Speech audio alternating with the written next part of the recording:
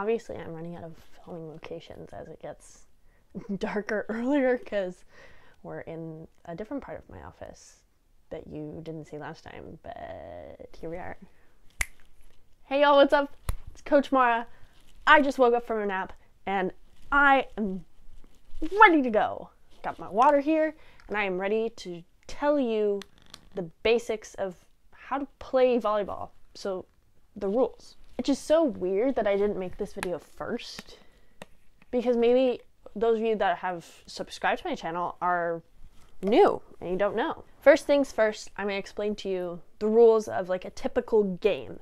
So each team has roughly 12 players, give or take a few extra. So you can only have 6 players on the court at one time for both teams. So both teams have 6 players on the court at a time. If you want to know the position names and what position you should choose, I will link my position video up here because that'll give you a lot more detail. But there's 6 positions. I'm going to breeze over all of that. So essentially, you're playing a game of 6 on 6.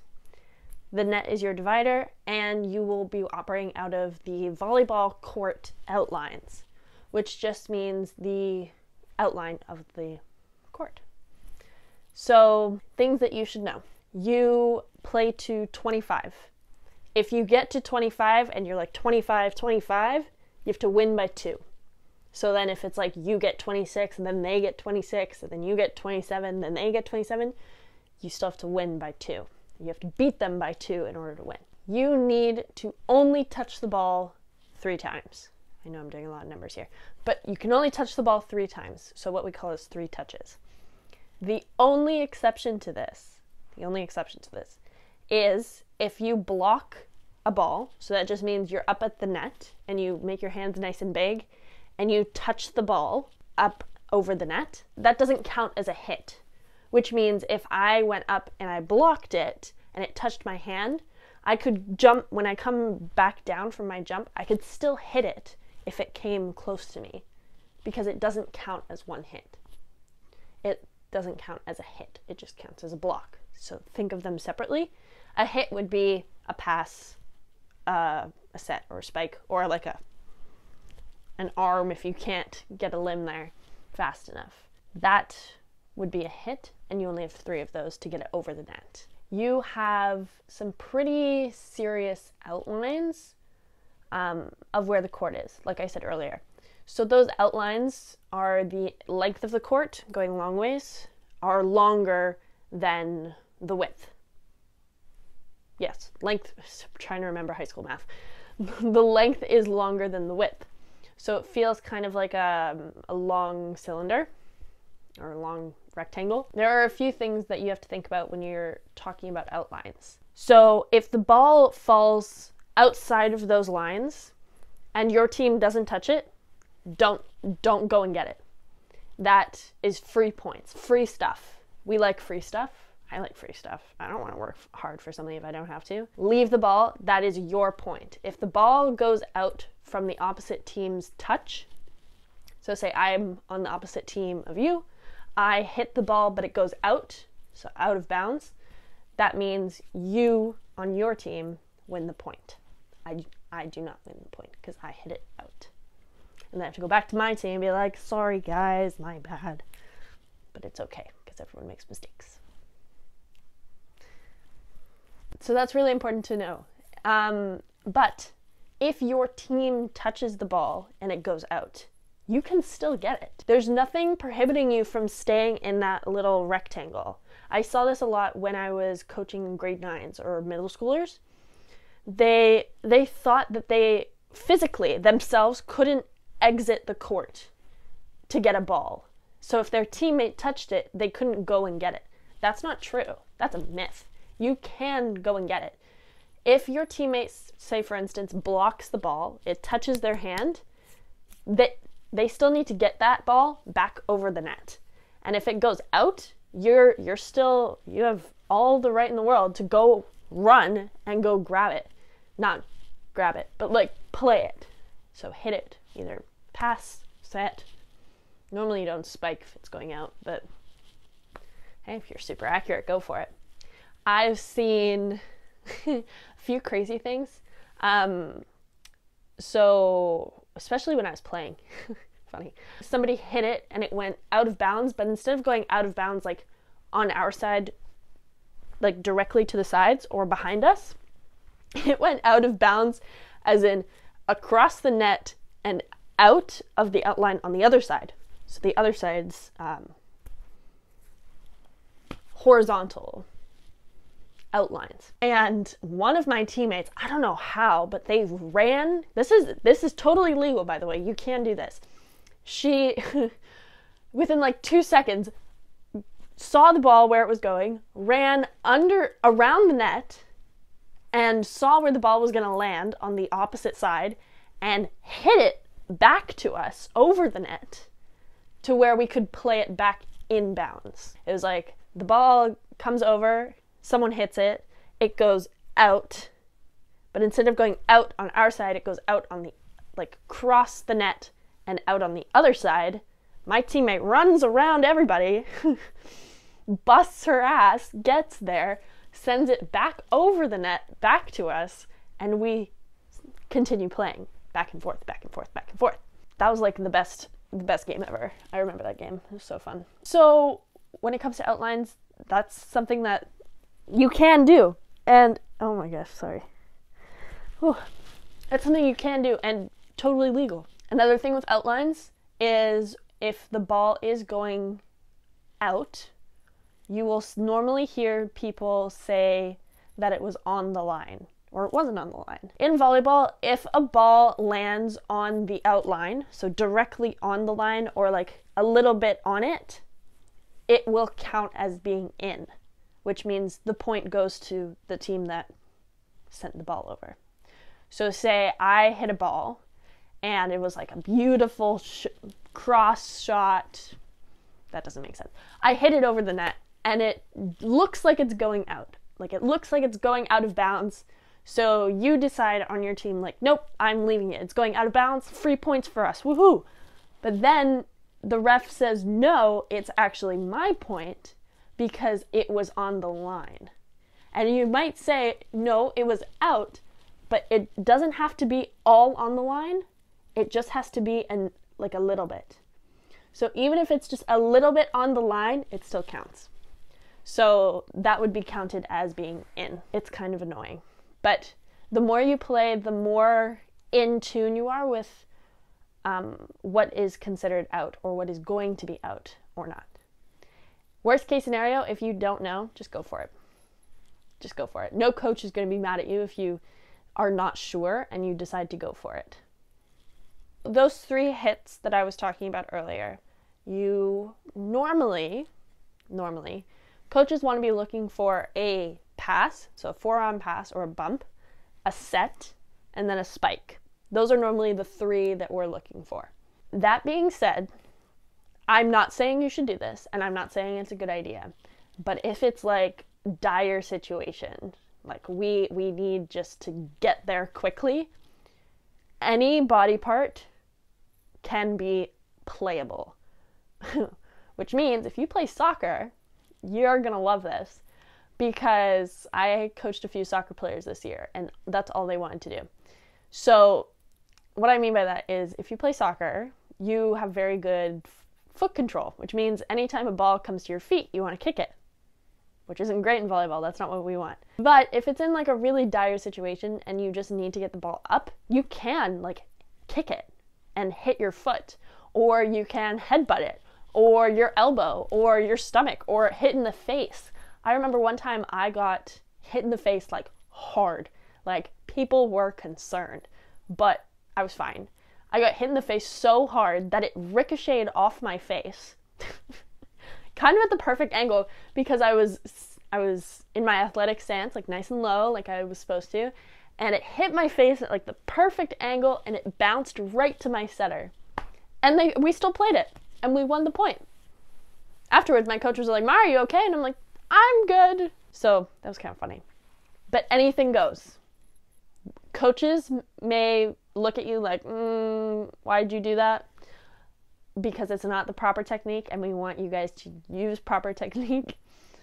But you know, if if you got to do it, you got to do it. Another thing about the outlines is when you go and serve, you are normally told you have 8 seconds, which people freak out. When you say like you have 8 seconds to serve, people really like lose their mind because they think, oh my God, I don't have any time. No, when we say 8 seconds, it's like 1 Mississippi, 2 Mississippi, 3 Mississippi. Like you have some time. Don't go crazy and just like chill on the back line forever after the ref blows the whistle. No, that's not a good idea. But take your time. Don't rush. You have some time, not a lot. But when you're serving and you're about to serve to like get it over the net, you have to be really careful about where your feet are. Because remember, like I said, when the ball is even like the slightest bit on the line, that counts as in. Same thing here. If your foot touches that back line even a little bit, the ref's gonna blow the whistle if he sees it, or the lines people if they see it, and he'll say foot fault. That just means you stepped on the line, which is like an unfair advantage. That's how they put it. An unfair advantage, which just means like you were closer to the net than the other team. So they give the point to the other team. So what you want to do is just practice with your coach in practices. Be like, hey, I am not touching that back line whatsoever. I want to get it over the net at least like a good few inches from that back line, so then you never get called on a foot fault. Because, oh my God, it's the stupidest feeling ever, because your serve might have been beautiful. It might have been exactly where it needed to be, where no one on the other side was. It would have been awesome. And then you get called on a stupid foot fault and you kick yourself and you're like, damn it, Mara, why did you do that? That was going to be so good. Yeah, sucks. But just practice a couple inches off of the back line and then you'll be okay. There's a lot of little rules in volleyball that some refs really like hammer down, and then other ones just don't really mind. It all depends on the environment you're in. So if you're in a more competitive environment and there's a lot of stakes, the refs are going to be a little more particular about what they're seeing and be very nitpicky. Versus a more recreational environment, maybe you're just starting out, like middle school, they're not going to call some of the stuff that they're seeing. But one thing a ref will always call is if you hit a ball twice in a row. That's a volleyball no-no, because that's what we call a double touch. They'll go like this. If you need more reference for referee hand signals, go check out my referee hand signals video up here. So double touch essentially is you're hitting the ball twice in a row. You can hit the ball twice as long as someone else hits it in between yours. I don't know if that made sense. So let's say I pass the ball and then you set the ball. I can now hit the ball. I can do that. I can't, however, pass the ball and then also set the ball or hit it again or do it twice or have it hit my face and then hit my arm. Like, I can't hit it twice in a row. That's the only volleyball no-no. Wherever you go, every ref will call it because it's just the rules. It's not allowed. I don't know if anybody knew this, but I didn't know this until a few months ago. I had to do some research. And because I'm a nerd like that, I was researching and I was like, I don't know where volleyball actually started. It started in like 1865 or something in Massachusetts, Holyoke, Massachusetts, in a YMCA gym in the US of A. And I was like, huh, that's pretty interesting. Again, back then they had different rules, and the rules over time have changed a lot, and I'm pretty sure they'll constantly be changing, but it's kind of interesting. 1865. That's a long time ago, folks. This game's been around for a while. I'm saying this ain't new shit. Same shit, different day, as I like to say. Another big volleyball no-no that sometimes refs will call, maybe not all the time, it has to be kind of obvious, is if you touch the net. Absolutely not. Do not touch the net. The way I teach and coach my teams is pretend that net is a laser. Like a wall of lasers, okay, going all the way down. You cannot cross that line. You will get hit by a laser. No bueno for anyone. If you touch the net, the refs can see it. Because why? They're at the top of the net, and they're right in the middle, so they can see if it moves. And they can see who did it, normally, if they're paying attention. Don't touch the net. Pretend it's a laser. Stay off of that thing like it's the plague. I can't stress it enough how great some plays may have been, but someone touches the net, and if you touch the net, the point goes to the other team. Again, free points. Free points just given away. Given away. And sometimes it's like, it's an accident and you can't help it. Okay, fine. But if you can help it, stay off of that thing. You want your body and your momentum to be on your side of the net. You don't want to cross that midline where the net is or where the line is underneath the net, because that will cause probably an injury, which we want to avoid as much as possible. And we also want to keep our points. We don't want to give any points away because we did something silly. That's my view, at least. So, like I said earlier, there are games to 25. The games are called sets. So each set is to 25. If you win a set, so you're on one team, I'm on another team. If you win one set and then I win another set, that means we're now 1-1, which never is good, because now who wins? So we need to go to a third set. This third set will be shrunken down and condensed to only go to 15, just to make sure everybody's getting out on time and going home for dinner. The third set will be to 15. When you switch sides, this is pre-COVID times. They may change the rules after this, I have no idea. But pre-COVID times, in a set of 15, you switch sides after each set. So after the first set, you switch sides. And then halfway through the third set, you switch sides. So in your little game to 15, you switch after 8, because 15 isn't a very even number. So as soon as someone hits 8, they call, like, everybody goes back, and then you switch sides. And they'll normally do something like this. Again, go see my referee hand signals video where I explain it. But then it's a game to 15 and not 25. Just makes it a little bit shorter, makes the intensity a little bit more prevalent, and it's just more interesting than if you did a whole nother game to 25. I know in some cultures, they have a specific model that's called, I don't know what it's called, but they do 3 games, so 3 full games, but instead of 25, they go to 21, which I find interesting, but it just gets really tiring after 3 games, and especially if the game is like really intense, you get tired very quickly. So it's just a lot. So I find it better to have that third set to be a little bit shorter, so then you can conserve some of your energy and use that intensity to your advantage. Yes. Okay, I think that's everything. Why do I always end a video like this? I think that's everything. As of right now, that's all of the rules that I can think of. Yeah, that's all the rules I can think of. If you have any suggestions, any rules from where you live or where you have played, leave them in the comments below. Also, leave me your video ideas. I had someone reach out recently and just give me their video idea, which gave me the idea for this one. So please, send them my way. I am always looking for new ideas. I am always looking for the next thing that I'm inspired to film. And maybe that could be your idea. Leave anything comes to your mind down below. Leave me comments, like this video, subscribe if you haven't already.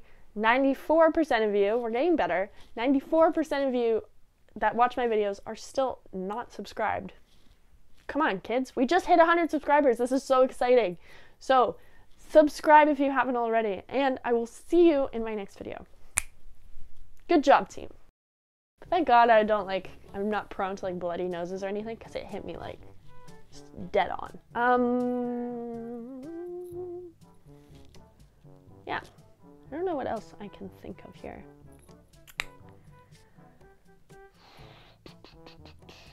This is a great use of filming time, Mara. You're doing great. It's literally just me like staring into space being like, is there anything else I'm missing? I don't think so. Oh. Yeah! Outro. Nailed it.